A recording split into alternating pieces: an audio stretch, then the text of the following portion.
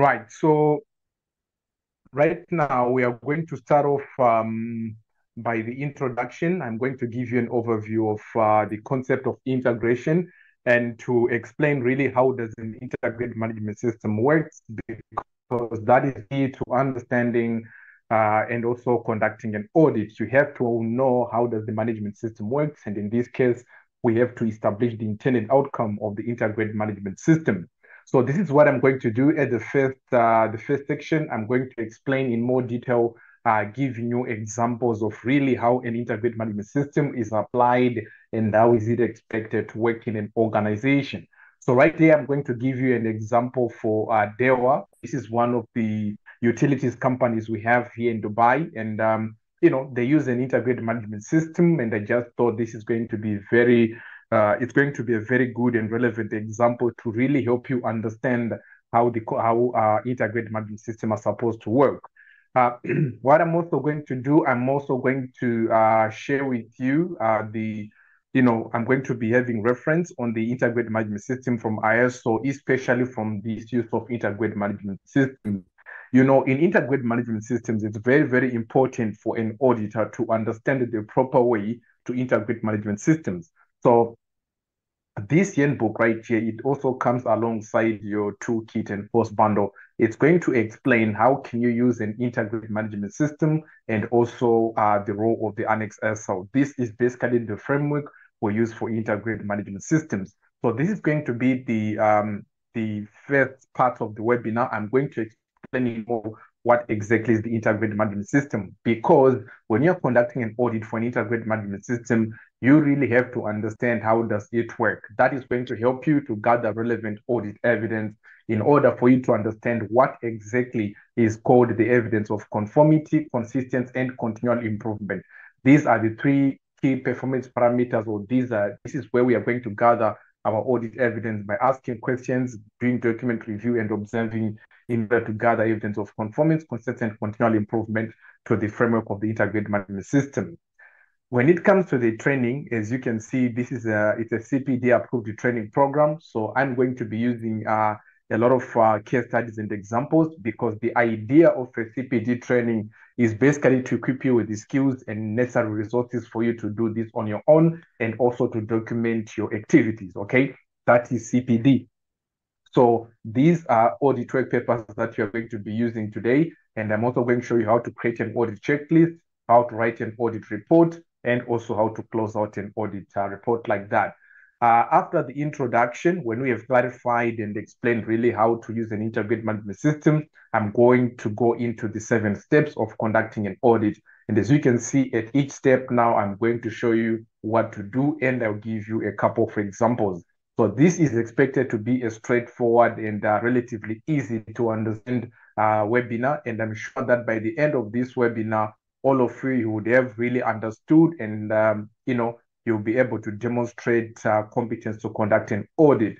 So these are the learning outcomes. And as we are going through the webinar, you basically just have to tick through as we go. So that is it all as per the introduction. I'm going to be sharing with you other links and other blogs at the end of this webinar. To summarize this webinar, we are going to give you we have a blog that we have prepared. And on this blog right here, we are going to summarize everything that I'm going to talk about in this webinar, because you need a point of reference and, just to revisit the content that we have covered. So we have a blog right here, which basically summarizes the 7 steps of conducting an audit. And I'm going to share that blog with you by the end of the webinar. Okay, so where is it? So this is the blog that I'm going to share with you, okay? After the webinar, I'm going to share with you the blog of 7 steps for performing an ISO management system audits. This is basically going to, help you really understand what to do at each stage and so on. So we are going to cover all of these items in detail, and this is only going to be a point of reference for you. Now, with that being said, I think that's all. And this is the link for you to update your CPD points. I'm also going to share how to update your CPD points and exactly what does it mean. Okay, basically CPD, the idea behind CPD is for you to undergo a training, okay, like this one, And me as a tutor in a CPD program, I'm expected to demonstrate to you, to show you how to actually conduct an audit. And when you get your certificate like this, you just have to go ahead and conduct an audit for an IMS, and you have to upload your auditing activities, the records of your auditing activities. You have to upload them on your digital credential here. That is how you provide evidence that indeed you know how to conduct an audit. So that is the main intended outcome of this training. And I'm going to be giving you as many examples as possible with also relevant information so that you can do that. There's a lot of resources and content that you're going to receive, you know, with your $49 package. So I'm going to show you where exactly do you have to use which content to access when you're doing what as we go on. Okay. Other than that, I think this is it, and we can now get started.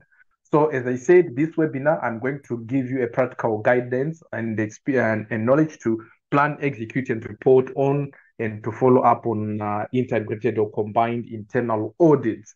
And once again, ladies and gentlemen, thank you so much for time out of your busy schedule to attend this webinar. My name is Farai Linton Joy. I'm a risk management consultant at the QHSC Group. We are based here in Dubai, in the United Arab Emirates, and I'm going to be your host for today's workshop. So what I'm going to do now, we are going to start off by, of course, really clarifying what is an integrated management system and then how does it work. So, the best way to do this, I'm going to share with you, this is the handbook according to ISO, okay, how you have to implement or how to use integrated management system. So everything I'm going to say right now is basically on this handbook. So for those who are not going to get the package with us, please make sure that you can grab, this handbook from the ISO website. Okay. This handbook also, it is this one right here with 120 pages. So this handbook basically consists of case studies and also guidance on how to implement an integrated management system. So I'm going to be quoting and showing you how to implement an integrated management system, etc. on like that, how to lead integration, how to plan for integration, and so on. This is very important, as you are going to see when it comes to integrated management system. You really have to make sure that the framework that you use for integration is is the correct one. So I'm going to start off now with a simple definition. An integrated management system, as you know, this is a framework, okay, or this is a method that you integrate, okay, all processes, they are in one framework, enabling your organization to work as a single unit with unified objectives to achieve its purpose and function. So what exactly does this mean when it comes to integrated management system? Well, the integrated management system is applied on business processes like this, okay? So this is an example of a utility company, just like your electricity and water supply company. So I want to explain the concept of integrated management system and the definition right here. The reason why I'm doing that is because when it comes to IMS audits, the moment you really understand what is being audited, because when you're conducting an audit here, you want to determine capability, okay? So you have to gather evidence of conformity, consistency, and continual improvement. So at this point, I'm trying to give you a profound and detailed explanation of how exactly an integrated management system works that will put you in a position to be able to evaluate performance here. So as you can see, these are steps in a process flow. So this is a process flow where we're going to install a solar panel at your house. Okay, it starts off with engaging with consultants. They give you, you submit your application, they approve the design. The design is now, they go ahead with, technical design and approval. They notify if the design is okay, and then it is connected to your house. And then after that, you are getting your solar panels, etc. like that. A very simple process that you're going to use as an example. Now, with that being said, now I want to explain this definition. Now, if we are going to use an integrated management system here, we are going to have one complete framework, okay, so that the organization can work as a single unit with unified objectives to achieve its purpose and mission. What that means is that, this organization here, okay, is going to have unified objectives. That means they are going to have quality, safety, and environmental objectives here. Instead of having three separate management standards, they are going to have one separate, one integrated management system. They're going to have one management system that is going to manage their safety, quality, and environmental objectives. Further to explain this, let us now go to the Annex SL. So this is a white paper published by ISO when true integration started. So ISO, they said, over the years, we've published many management standards for topics ranging from quality, environment, information security, and business continuity. But back then in 2012, despite sharing common elements, ISO management standards all had different structures. And this in turn resulted in some confusion and difficulties in the implementation stage. And they further on explained that most organizations have more than one management standards to implement and certify. So doing this individually takes up a lot of time and resources. So there is a clear need to find a way of integrating and combining standards in the best. And they said, in order to address this problem, I also developed the Annex SL.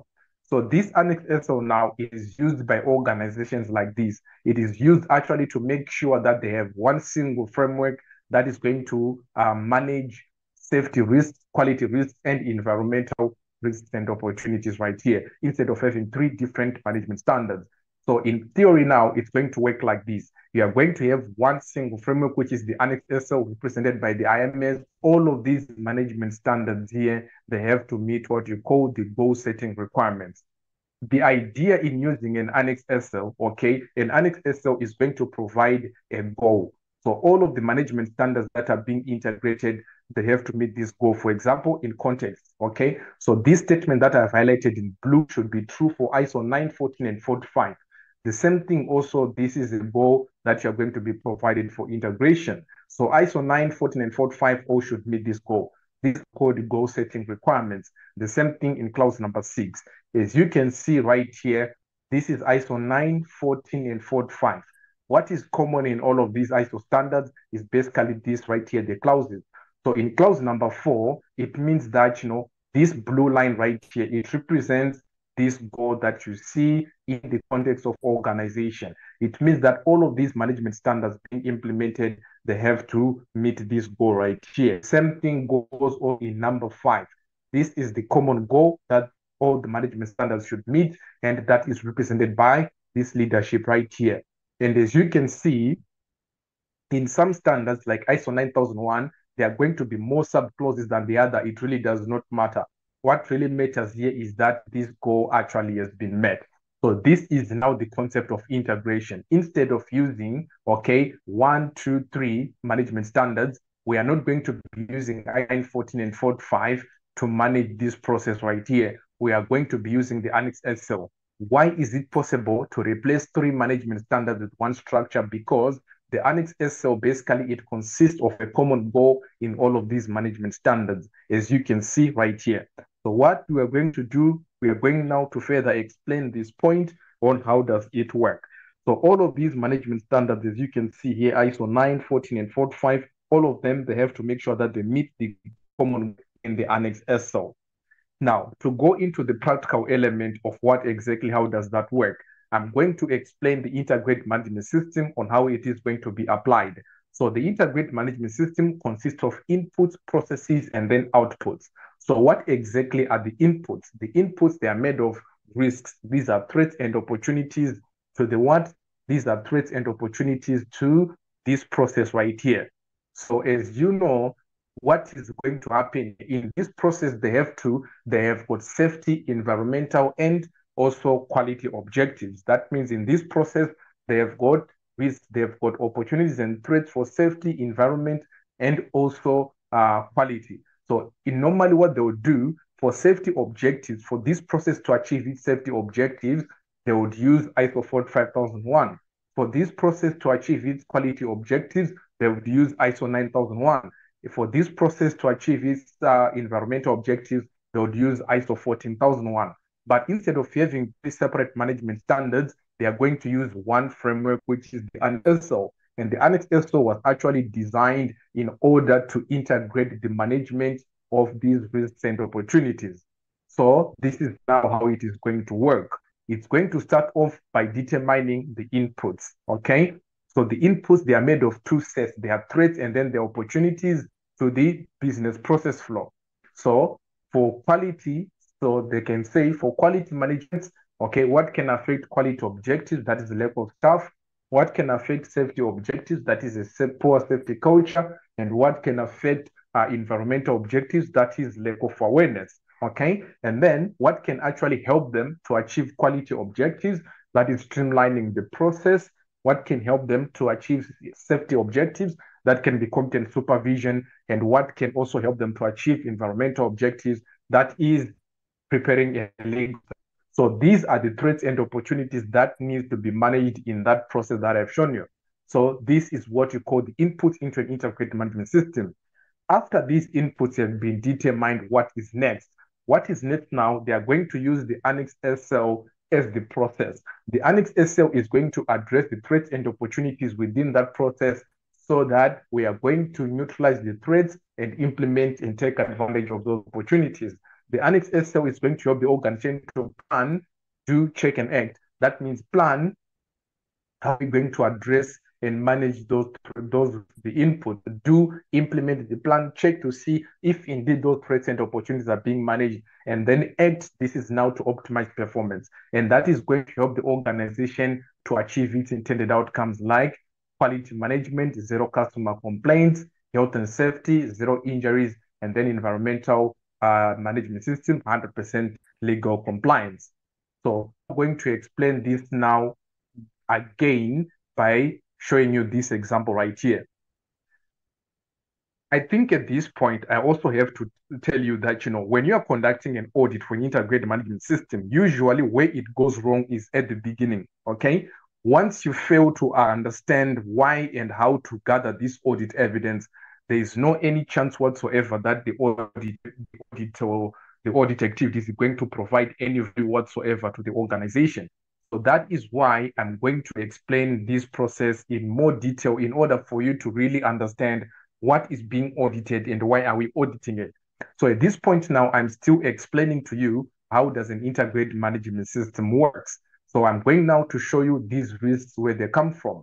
So these threats and opportunities, ladies and gentlemen, they exist in these steps. Step number 1, step number 2, step number 3, step number 4, number 5, number 6, and number 7.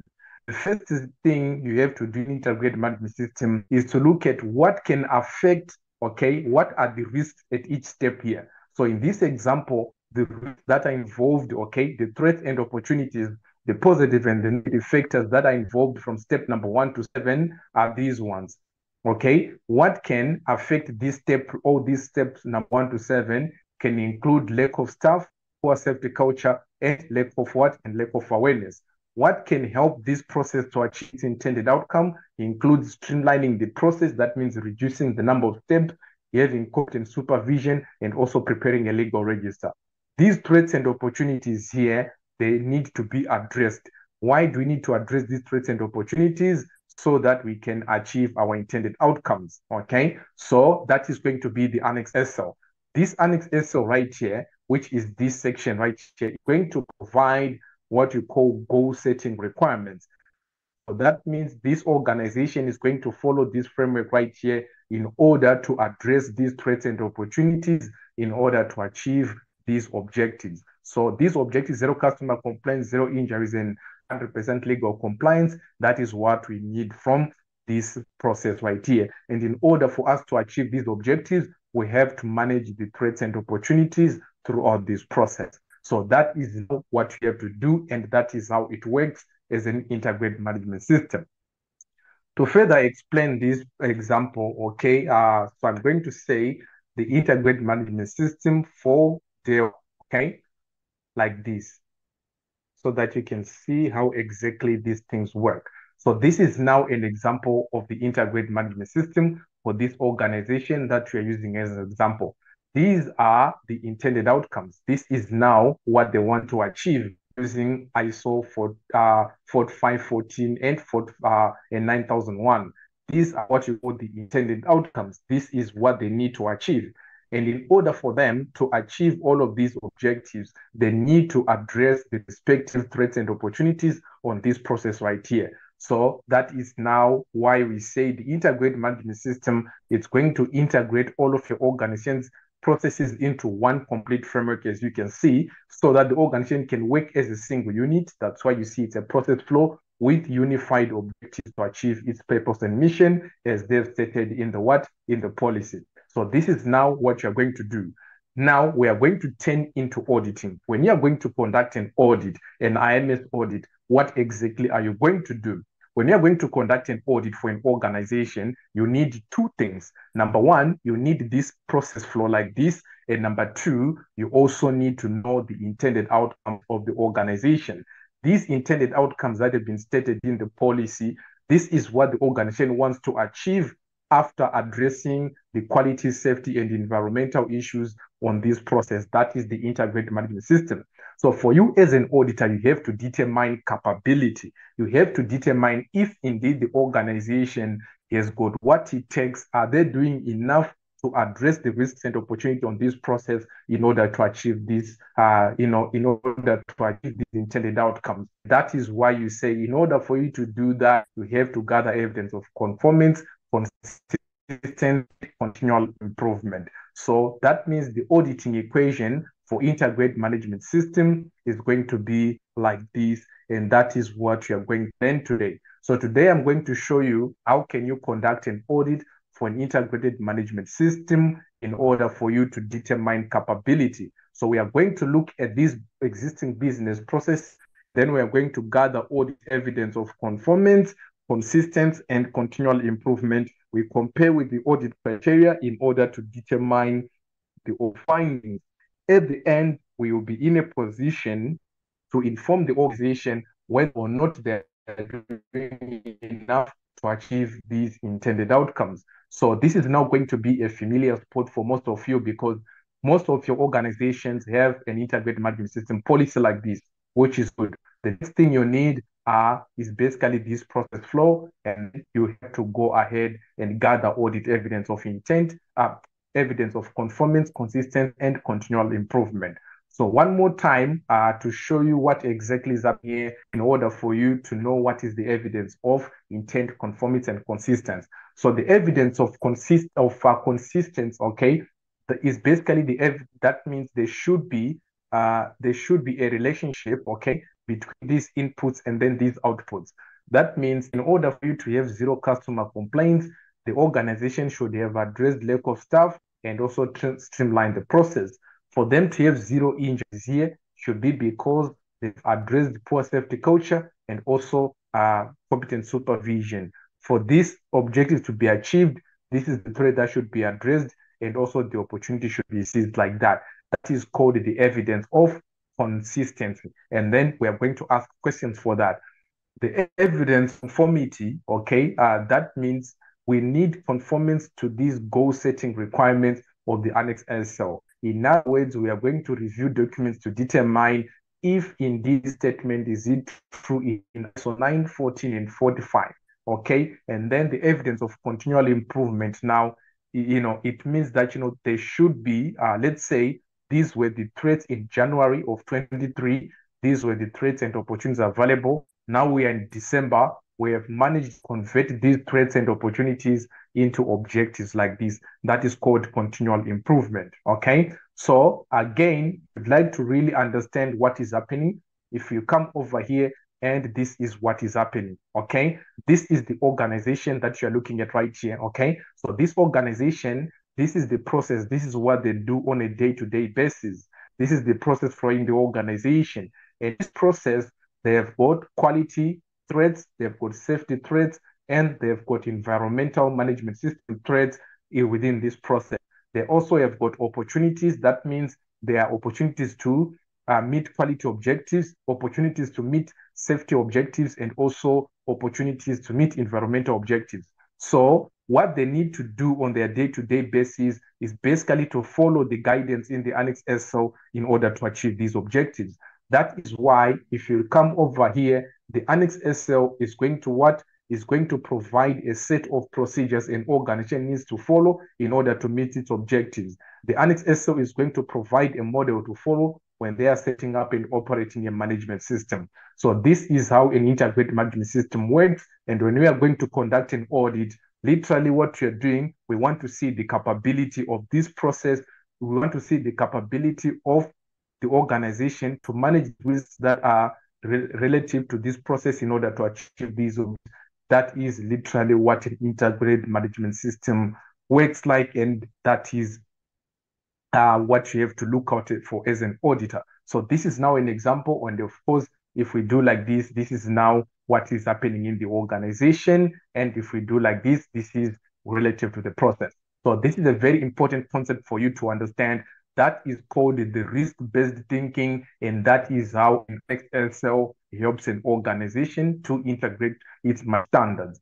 The last section now that you're going to look at the Annex SL is how is this going to affect organizations? So management system auditors like you will now have to use a core set of generic requirements across all disciplines and industries. That means you are going to use these generic requirements, or what you call the goal setting requirements. These are going to become our audit criteria. Okay, so with that being said, let us now go into the steps of conducting an audit. At this point now, we have introduced we have looked at the integrated management system with inputs, processes, and the outputs. We have also introduced the role of the Annex SL. We have also established the evidence of intent implement. I keep on saying intent. Sorry, I conducted, I was doing a webinar for quality management auditing in the morning. So, in quality management, you have to gather evidence of intent, implementation, and effectiveness. So that's I'm kind of confusing it here. In integrated management system, rather, you have to gather evidence of what? Of conformance, consistency, and continual improvement as per the equation that I've sent to you. So this is now what you're going to do, and we are going to look at it in 7 different steps. So what you do when you're conducting an audit, first of all, is to gather documented information. Documented information will help you understand the context of the organization, and it's also going to help you to determine conformance with with the audit criteria. That means conformance with the generic requirements of the Annex SL.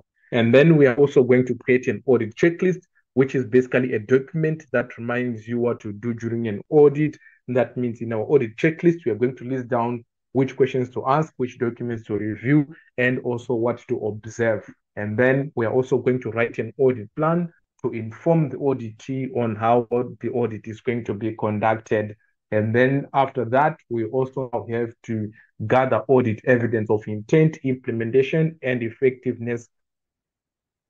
And then now we have to gather evidence of conformance, consistency, and continual improvement. And then we are going to compare it with the audit criteria, which is the Annex SL requirements. And that is how we are going to determine the audit findings. And then we are going to end up with writing an audit report in order to document our findings and also to give feedback to the auditees. And we end up with the corrective action request and follow up.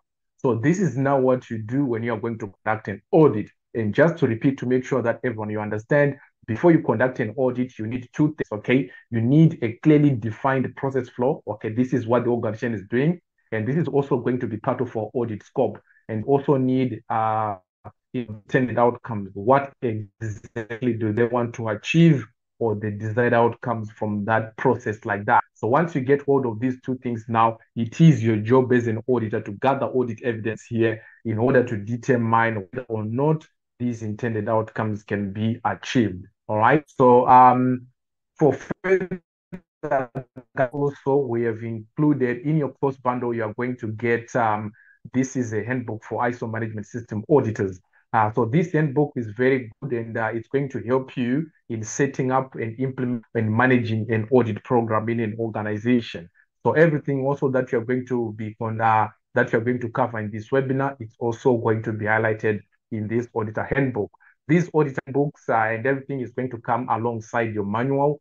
For those who have not yet received the link for the course bundle, this is the link that you can access the course bundle. And of course, this course bundle, you can get it on the $49 package, which is this one. Please check your email inbox, including all folders, and you're going to see what can you get for $49 and also that package, okay? As you can see from the course bundle, you're going to see that all of these documents right here, you're going to receive checklists and also procedures on how to do that. So right now, the 2 main important documents I'd like you to get, is the ISO handbook. This is the handbook that was published in order to show you examples and to explain how to integrate the management system properly. And also you have to get the handbook for auditing management systems. Getting these two, you are really going to set yourself up for success as far as integrated management systems are concerned. So I'm now going to go over now to the first step of conducting an audit.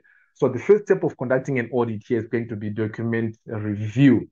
So when you are looking at document review now, what exactly are you doing? So review, it's like this. Document review now, that is the same thing as what is happening here. As you can see, these are footprints on the beach, okay? And these footprints, what they're doing here, they're giving you information. This is documented information in form of footprints. This is evidence that something has happened, okay? And in this case now, we are getting evidence through footprints that someone walked through here, and also how many people were there, and different type of information really that comes alongside these footprints. So that is the equivalent of documented information.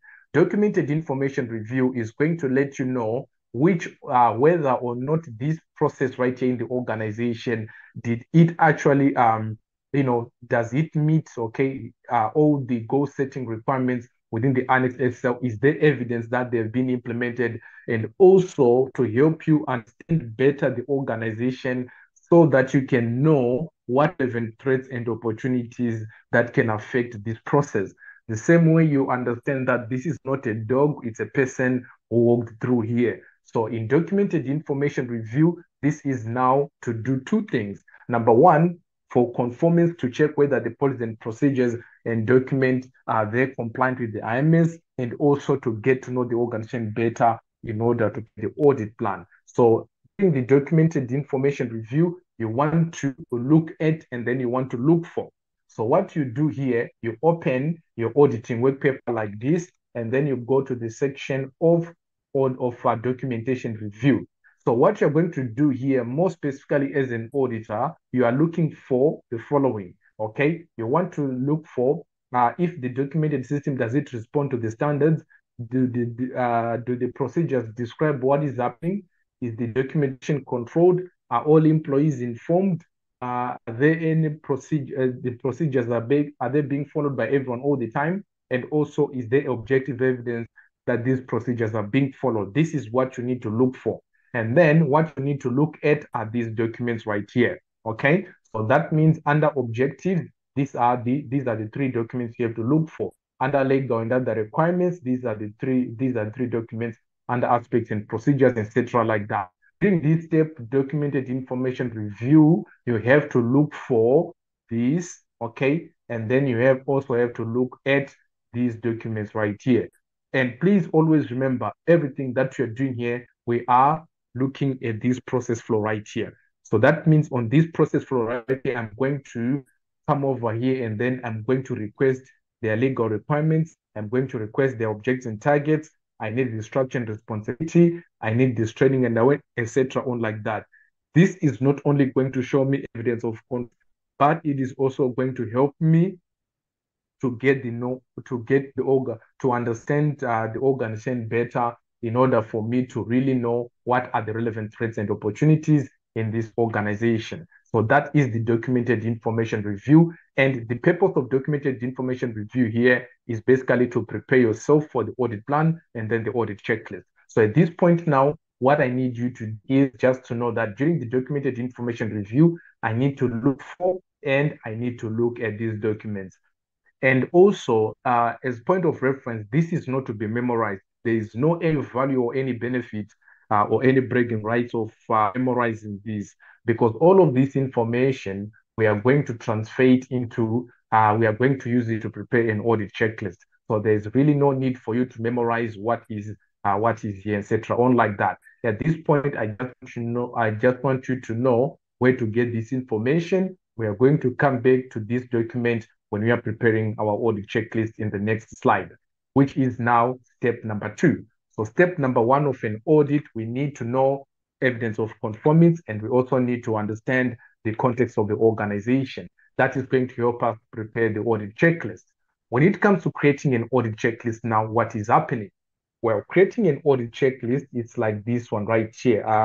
So there's going to be this is something like this. Okay, you know that some people when they go out shopping, they've got a grocery checklist. Okay, like you can see some people walking around in a shop with something like this. So this is exactly the same thing that we are doing right now.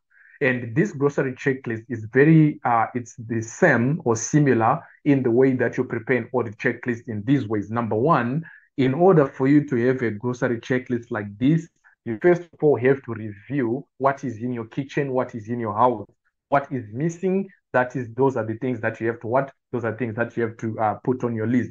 So the same thing when you are preparing an audit checklist, first of all, you take the results and review from the documented information.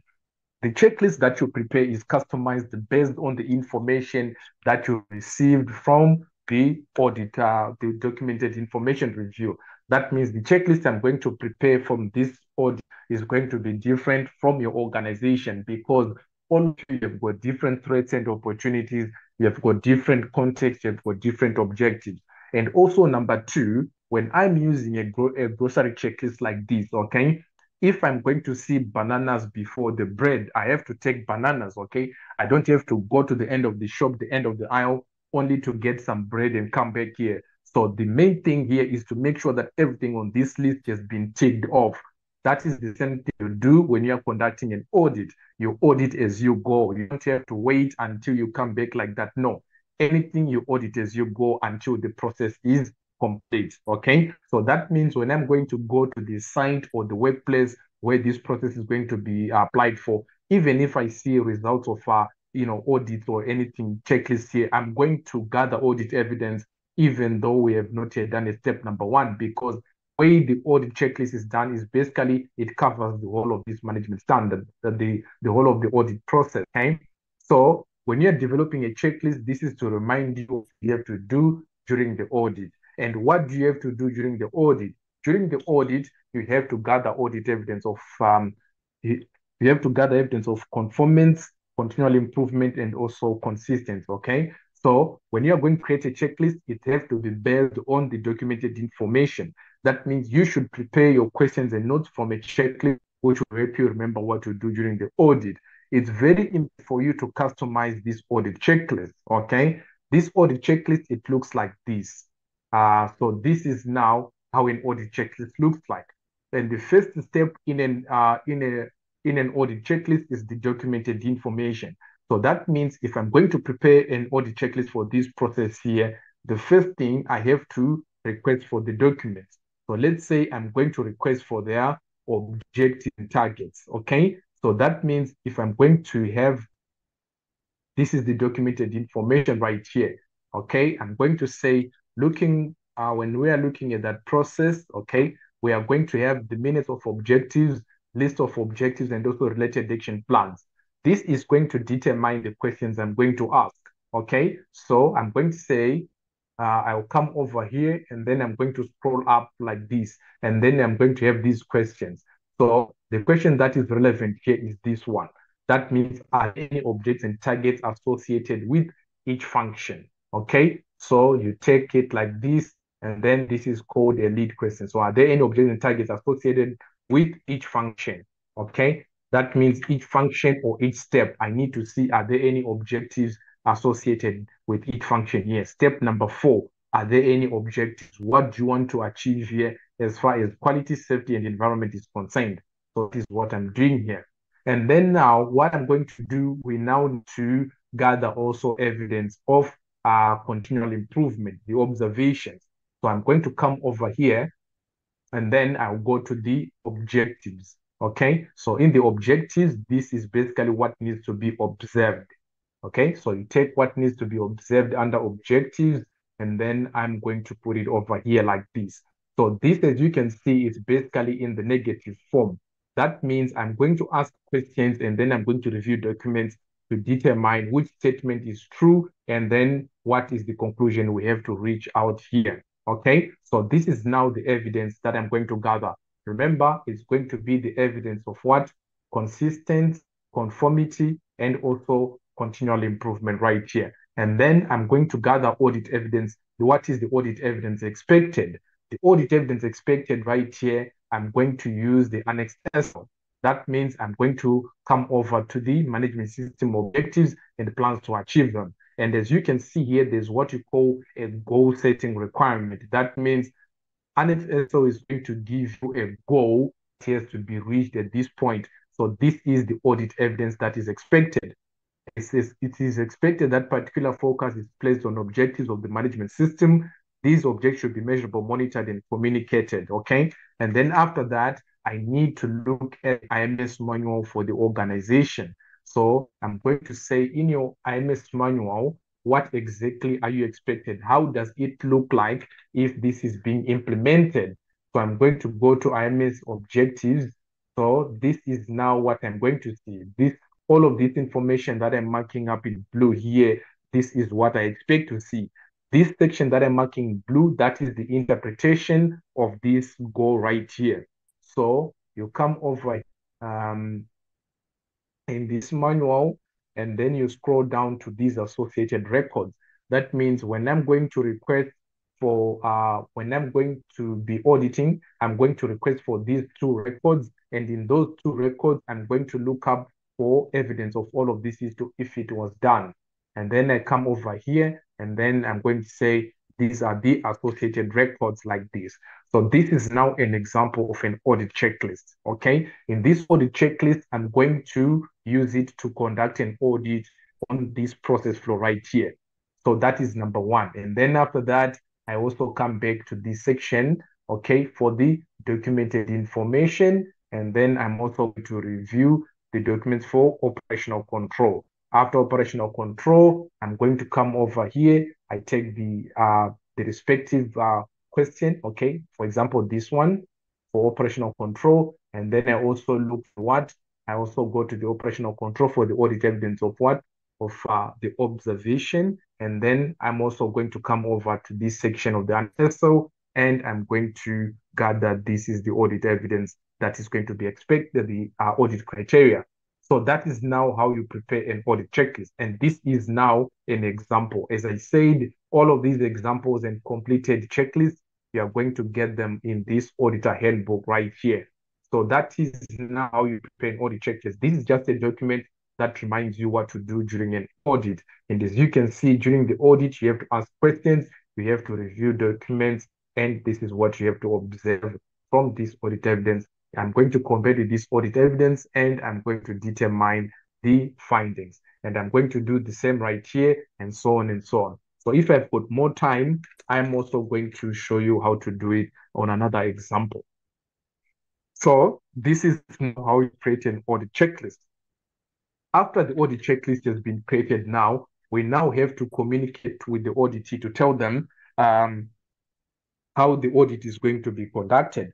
At this point in your audit plan, okay, you are going to describe to the auditees what were the results of documented information review. That means you are going to explain what exactly the audit is going to be looking at, and then also your audit checklist is going to be attached to the audit plan. It's going to all form part of a description on how the audit is going to be conducted. An audit plan is like an explainer document. You're explaining to the auditors what is the purpose of the audit, why are you conducting the audit. And this audit, as you know, it's an IMS audit. IMS audits, they are conducted to determine capability. You want to determine whether or not the organization does it have a framework in place to address those threats and opportunities in order for them to achieve their intended, which they have stated in the policy statement of intent. So the audit plan is going to include the audit purpose, the audit scope. What is the audit scope here? The audit scope is the boundary of the audit, okay? So this is the boundary of the audit here. These 7 steps, this is where we are going to be conducting our audit. And then also the audit criteria. These are now the goal-setting requirements or the generic requirements that all auditors will now use, will have to use from the Annex L cell. And also what is the objective of the audit. This is now for evaluating performance to determine capability.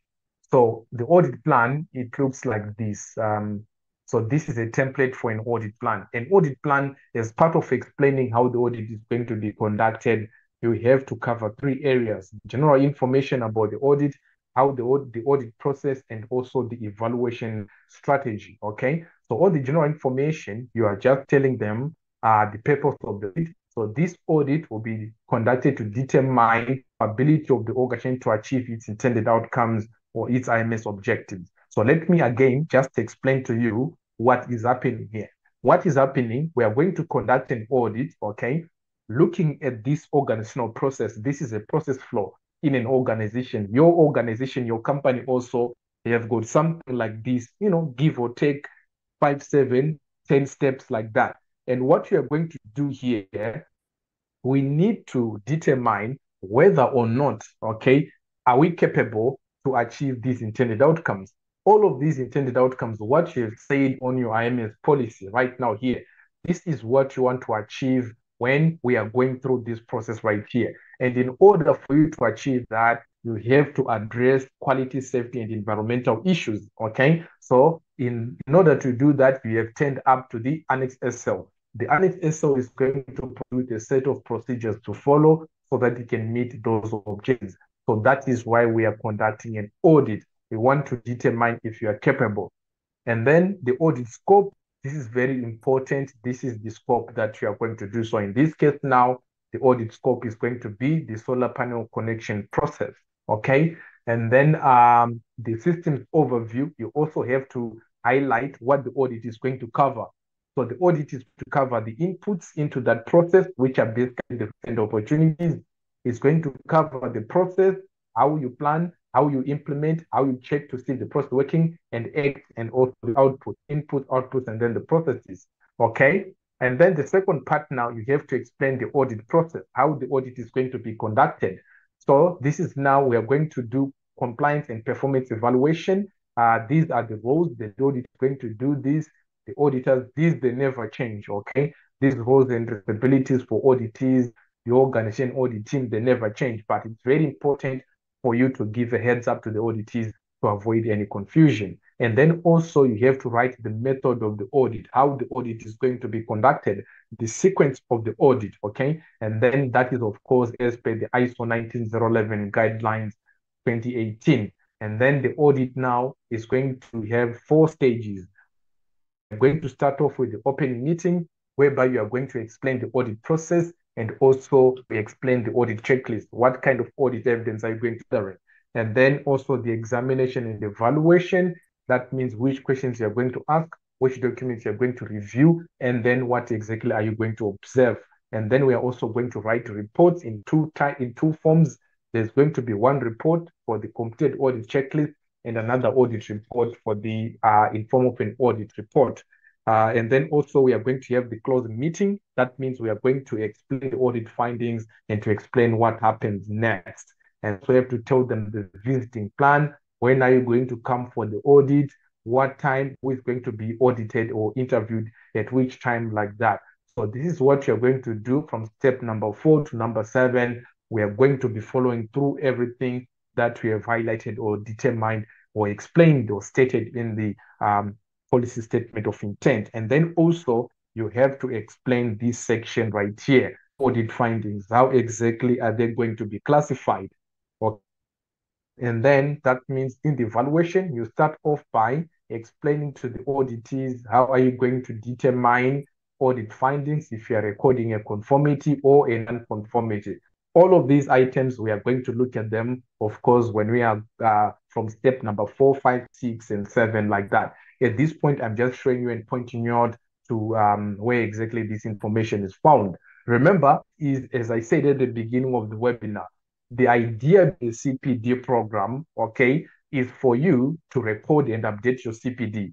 That is the main purpose why you have to take a course like this. What that means is like, you have to go ahead and conduct your own audit, okay? And then you attach your audit activities to this certificate. That means you should attach your audit plan, your audit checklist, and so on. This is going to provide evidence that indeed you know how to conduct an audit, okay? So that is basically how you maintain and you update your CPD. And as you can see in this webinar, that is why I'm doing it in form of an explainer way. What I have to do in this webinar, besides explaining, is to point you to the relevant information.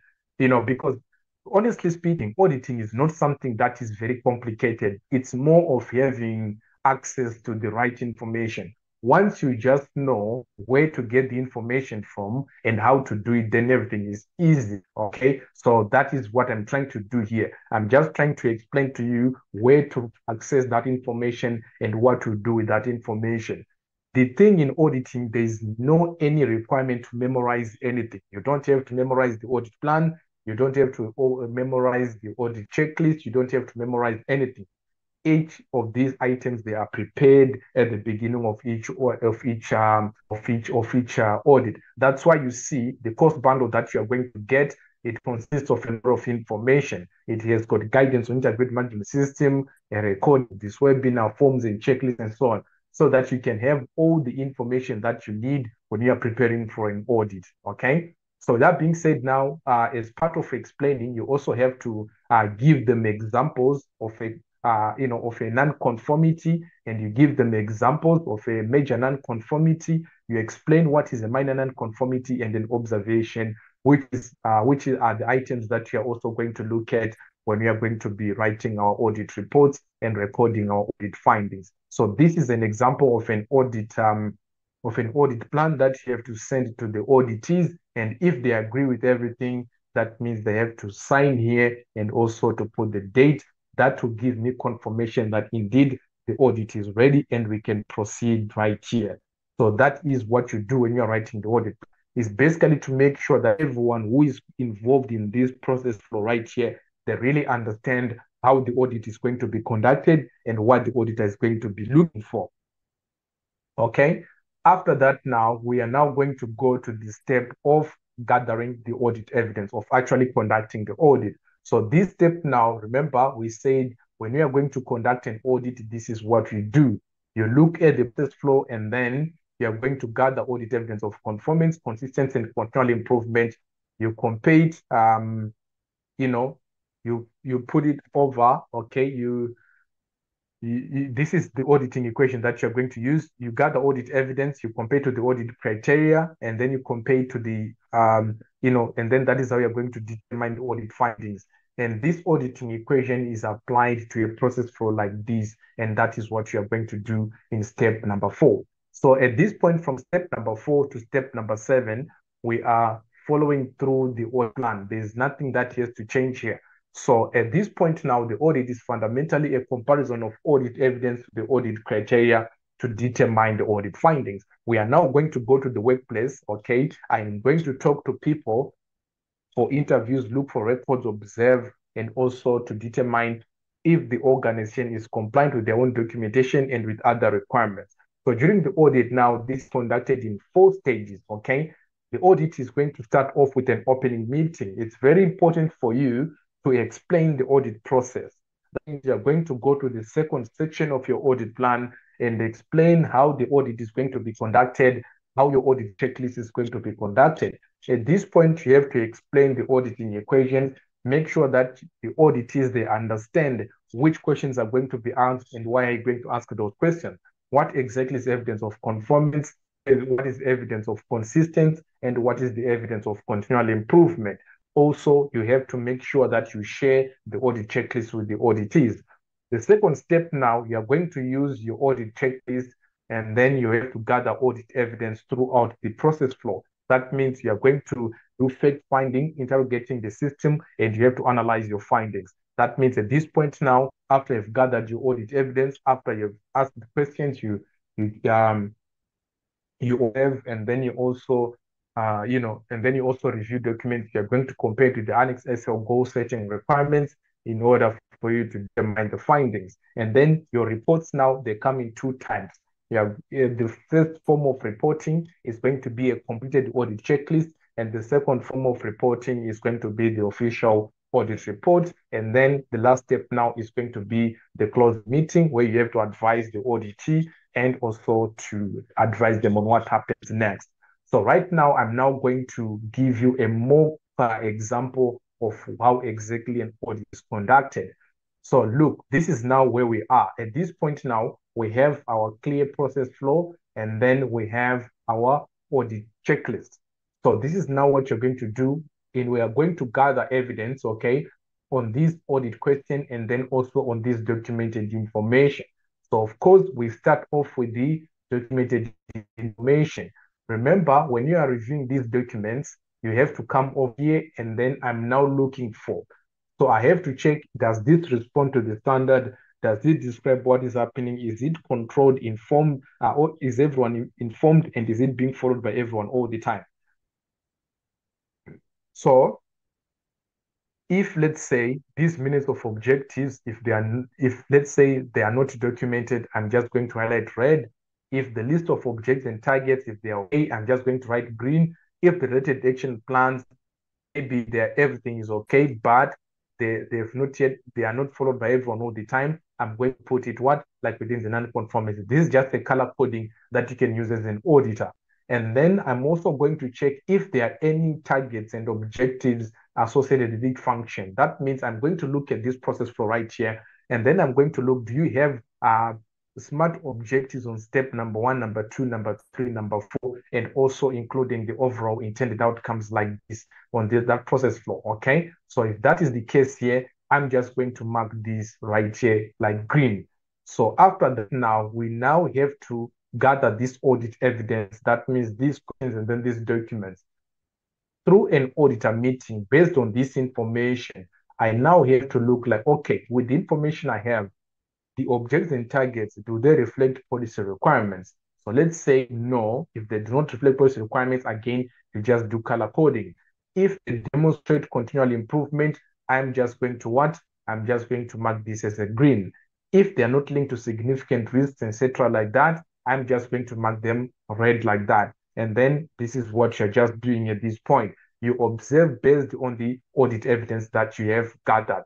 What I'm going to do now, I'm going to take this completed audit evidence, that means the information from my observation, the questions in the document, and I'm going to compare with this audit evidence expected. That means I need to determine the information on this side, is it the same with the information on what is expected? Okay, so if let's say I disagree, I'm going to mark disagree right here, and then I'm going to come over here and then I'm going to go to this chart here. And then that means this is the audit finding that I'm going to record. And then I'm going to come over here.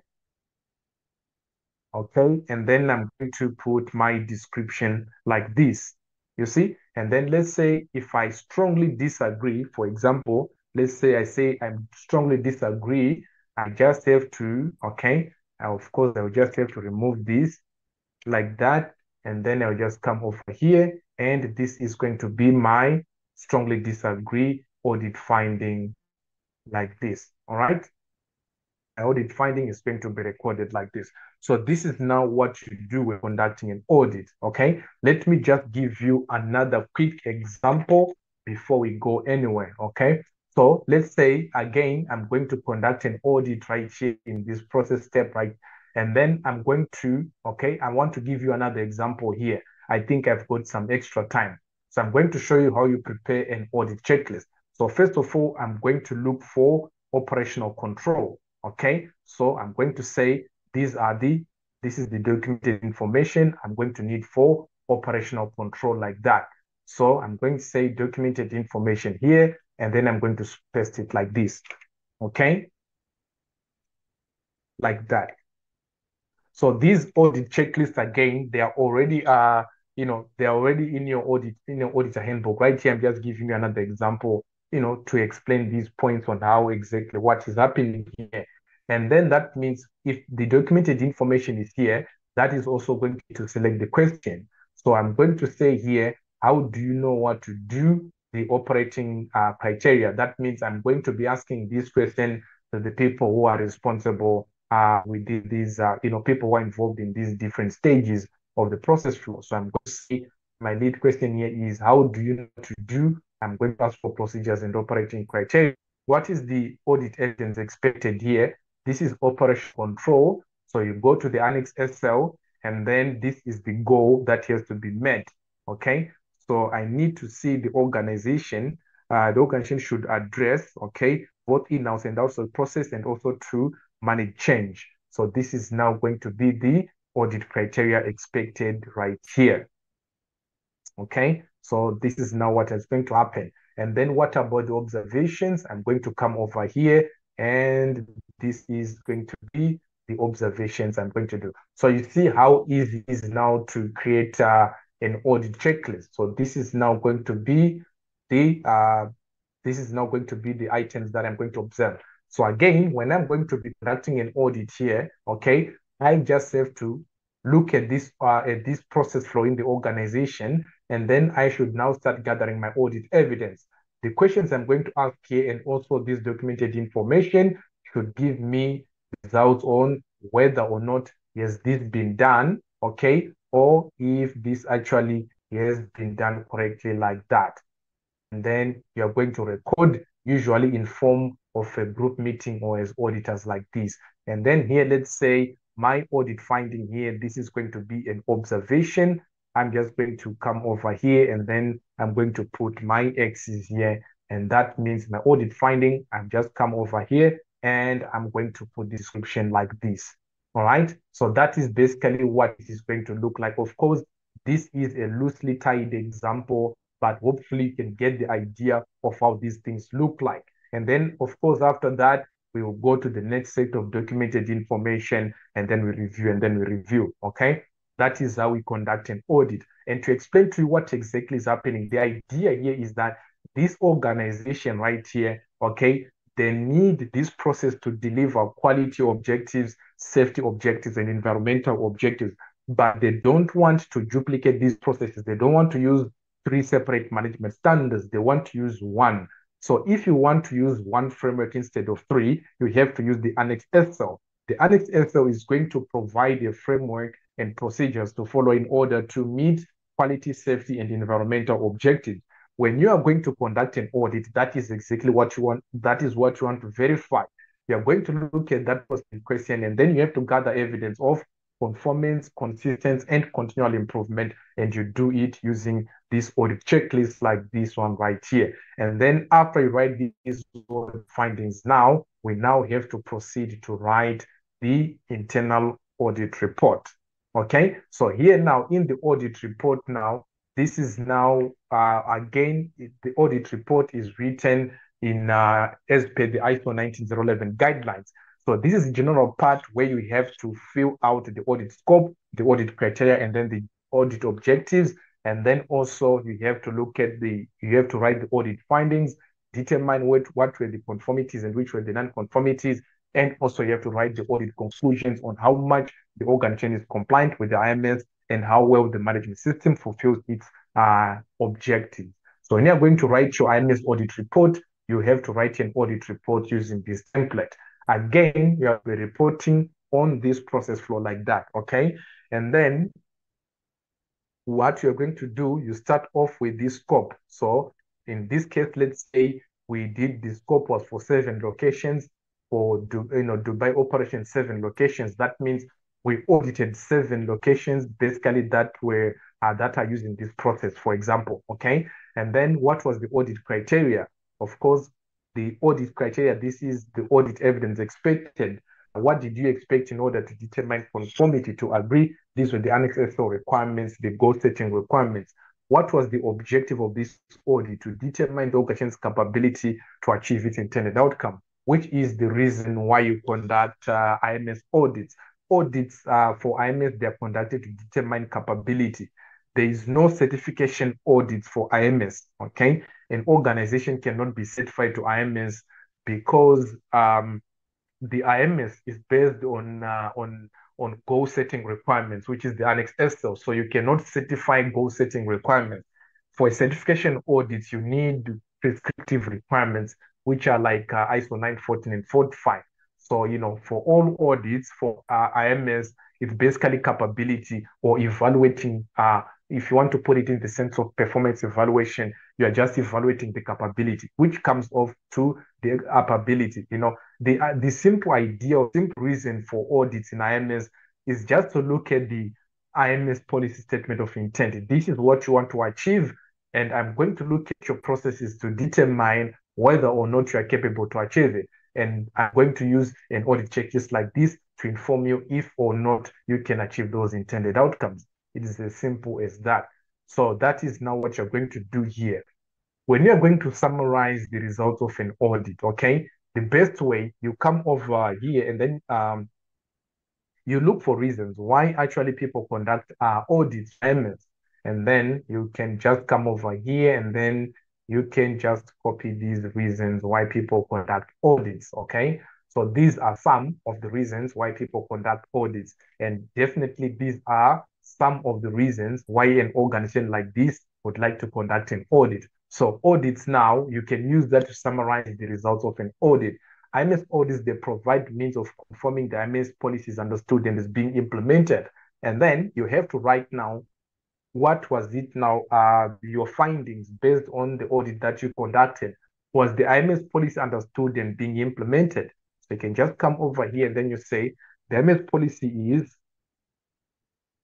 is not understood and is, okay, just like that. You'll see. And then also you come over here, they give management content that the management system is being implemented in the manner prescribed.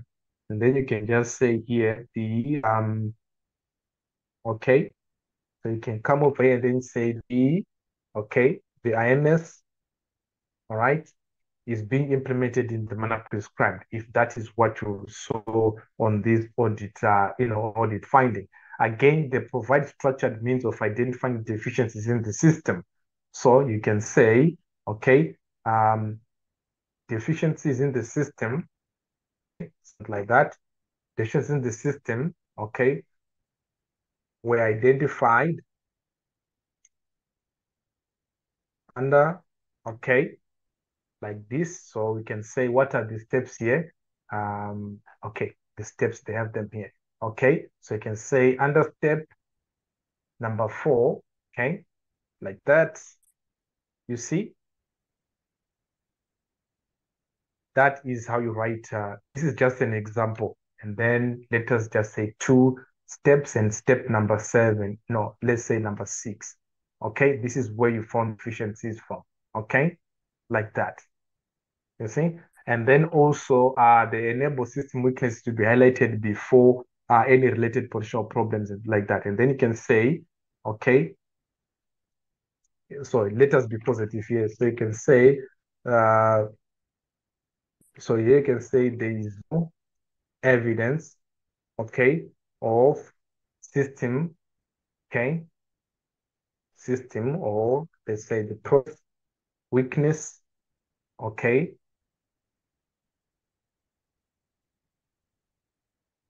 uh, to be highlighted before the potential problems are reflected.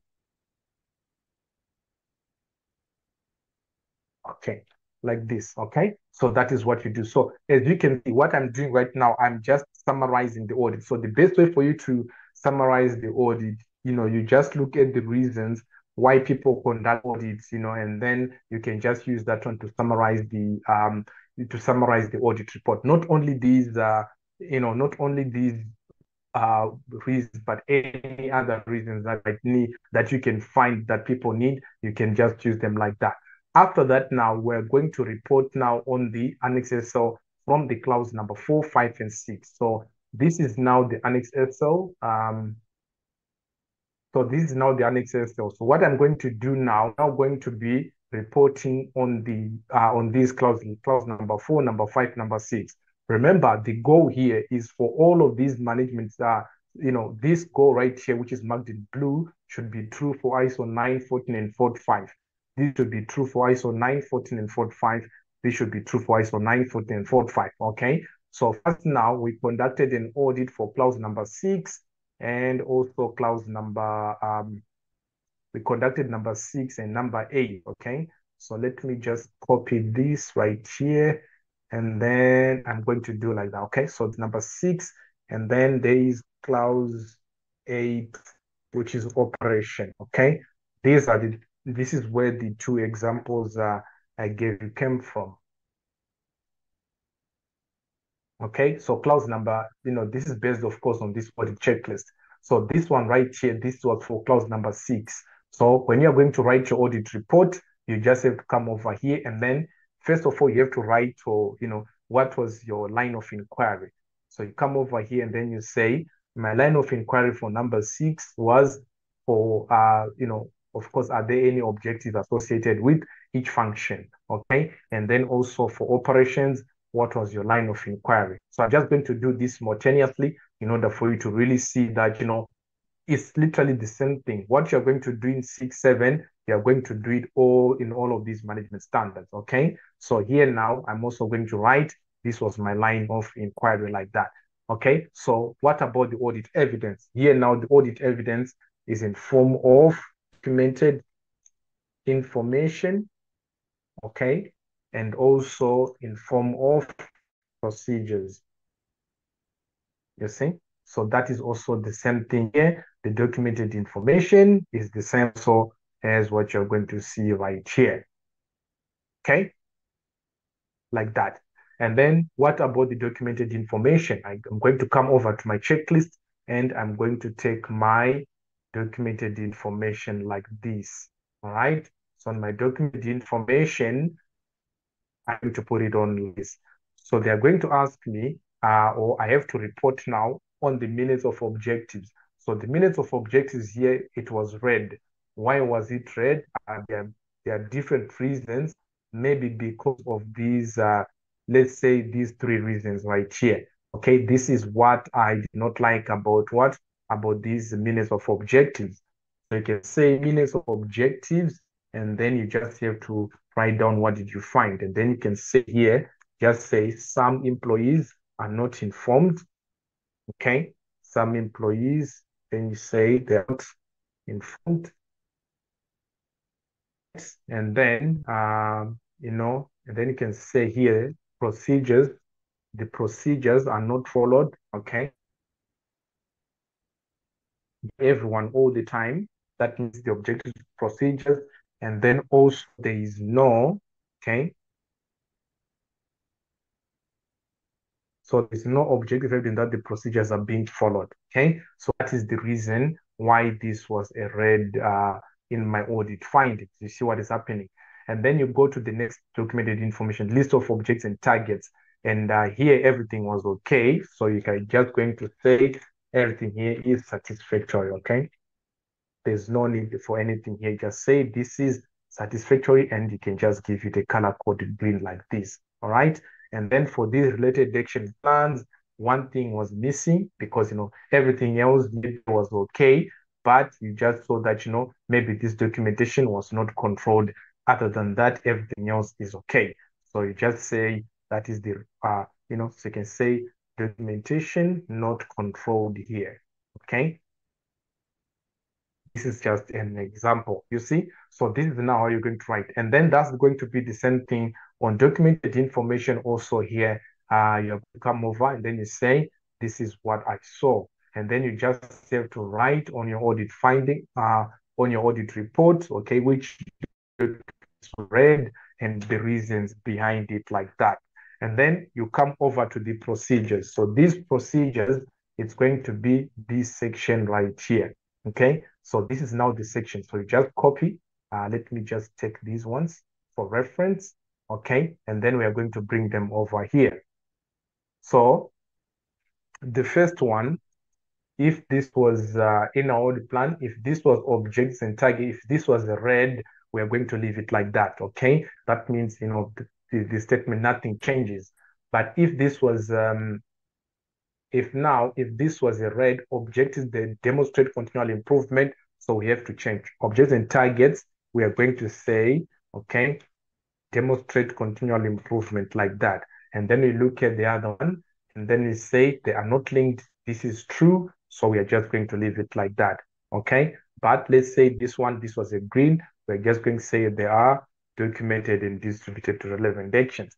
So that is also going to be the same thing that you do here. At this point, I just hope you understand that this is not going to be like a repetition. Once you see one example, it's really going to be, the same cycle is going to be the same like that. And also you're going to get some, you receive also some case studies from this handbook for ISO management system auditors, okay?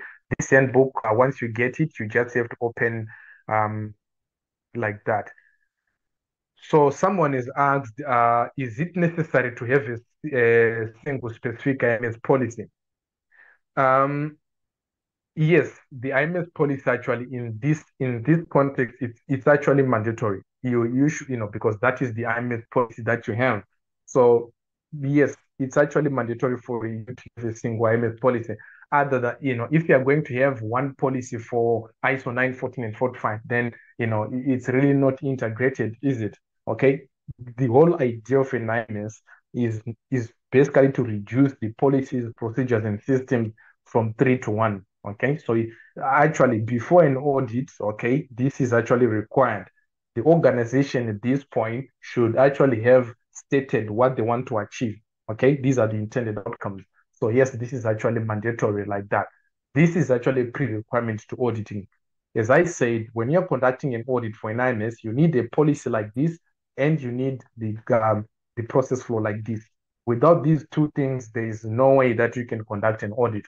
Okay, because this is what is being audited. Literally, what you're doing when you're conducting an audit, you are looking at the process flow right here, and then you are basically looking for evidence to determine capability. Are you capable of achieving these objectives? And in order for you to achieve these integrated objectives here, you should actually be also managing and analyzing the risks here. Okay, the relevant risks for safety, environment, and whatever safety, environment, and quality that are relevant to this organization like that. So of course, on the audit findings, this is now when you're just going to come over here from your audit checklist, and then you have to take this statement like this, and this is going to be your audit finding that you're going to put it over. So instead now, but here now, you have to make sure that what exactly was this expectation. So there's no evidence that the objectives, okay, the objectives or targets, okay, um, the program is recognized to be an IMS requirement. There's no implementation plan. And then the auditors, oh, here you can just say that was read. So this is now what you go also to number 8. You do the same for number 7.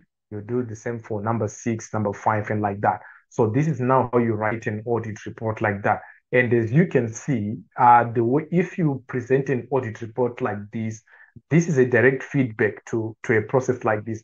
They are really going to know that, okay, what was wrong, what did they do right, and what was really missing here. Okay, so that means the next point of what they're going to do next, they are going to look at the minutes of objectives at each function.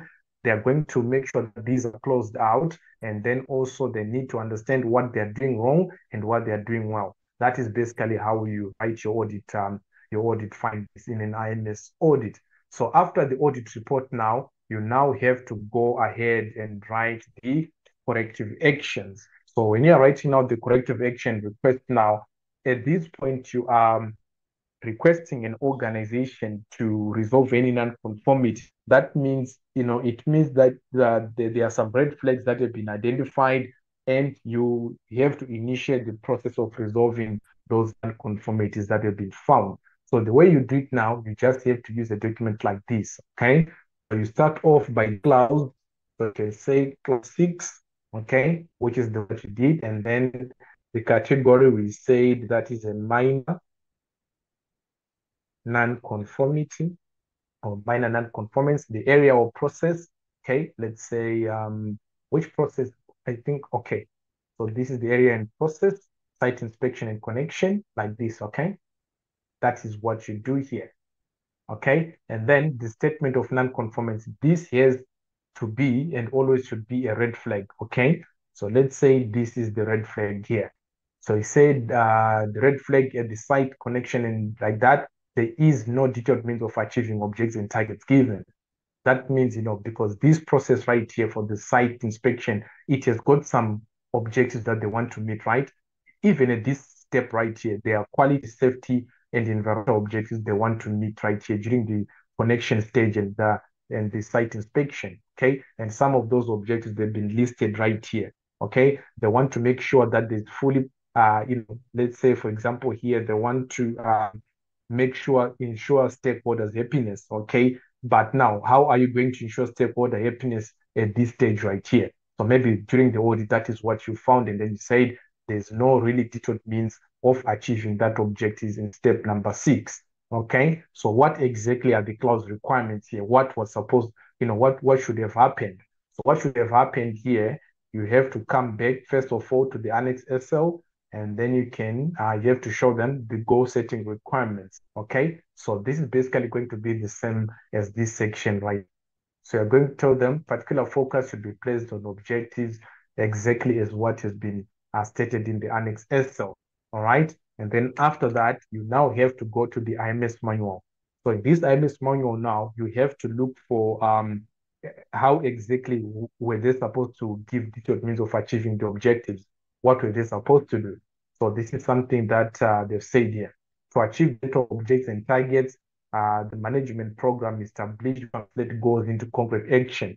So that means for each to achieve each objective, there should be stepwise action, resource requirement for each step or target, etc. on like that. And this has to be reviewed by the top management, etc. on.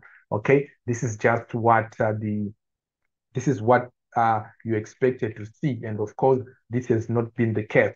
But you should make sure that you let them know, okay, because you as an auditor, your job is actually to explain the meaning of these audit findings. For example, so what you're doing here is like, I was looking, okay, we conducted an audit. In step number 6, there's no detailed means of achieving quality, safety, and environmental intended outcomes here. Okay, this was the requirement. This is what you're supposed to do, and this is how you were supposed to do it. Okay, and then now we come to the objective evidence. Why do you say there is no detailed means of achieving objectives here? And then you said, well, when I looked at step number 6 here, okay, I saw okay, let me give you the example. So you say in step number 6, I was looking at the action plans, related action plans for objectives and targets here. Okay, so you can say when I looked for the action plan, objective evidence should be from documented information. And then you can just say, when I looked at these related action plans, I saw that these 3 things have not been done. They were not, some employees are not informed, the procedures are not being followed, and there's no objective evidence that these procedures are being followed, which is more or less like the same thing that we did here. So let me just copy from this point, and then you have to put your reasons out, like this is the reason, okay, why I say there is no detailed means of achieving your objectives like that, okay? So always remember, the clearer your audit findings and the audit work papers are, the better it is for the auditees. So at this point now, I'm going to take this non-conformance report and I'm going to send it back to the organization here like that. Okay, that is basically how you initiate the process of the corrective action, which is going to bring us to step number 7. At this point now, I'm now going to make sure that indeed that non-conformity in step number 6 has been really resolved. So I'm going to do another follow-up, which is going to be a kind of a small audit focused only on non-conformities, and I'm going to use my internal audit techniques. So in step number 7 now, what is going to happen is like this. I'm going to come back and then I'm going to pick up from here. So the organization here should have done a root cause analysis. So they can do the 5 whys method, okay, for whatever that they've done, or any root cause analysis that is suitable for them in order for, so that they can establish why exactly they did not have any detailed means of achieving these objectives. Okay, so these reasons, it can be like, let's say, in step number 6, they were not aware or they were not competent. So they have to put what you call a pilot solution. Okay, so this pilot solution, this is basically a proposed idea. How exactly are they going to make sure that, step number 6 here is not going to have the same problem again? So they can say, let's say we have agreed with we have appointed a new supervisor in this step. He's been trained, he's aware of IMS procedures, and we have also set these objectives. They are now available with stepwise action on step number 6. So that is called a pilot solution. And then now this step number 7, you, the auditor, now you are going to conduct an audit to determine if this pilot solution, proposed solution, or in order to address this root cause not to happen again in step number 6, it is okay, then you are going to pass it, and that is going to become the permanent solution, and that is going to be the corrective action, which is going to be approved and also updated within the organization, IMS what? IMS manual or anything that they have. So that is when now the audit is going to close out like that. Okay. So as we said, now that is now on step number 7. And that now basically is how you conduct an audit for an IMS. So to close out this webinar now, I'm going to this is what you need to do when you're conducting an audit. Again, let me share with you these intended outcomes on how exactly to conduct an audit. What you do when you get your IMS policy and your IMS process flow, this is now what you have to do. Make sure, you write an audit plan, you prepare an audit checklist, and then also you use the audit checklist to gather audit evidence. You should write the audit findings from your checklist, and then also understand how to audit the process and performance of an IMS. Hopefully, the example I gave you from this utility company is going to show you how exactly to conduct the audit. And also, I've given you an example of an audit report, and also how to prepare and follow up on these audit findings.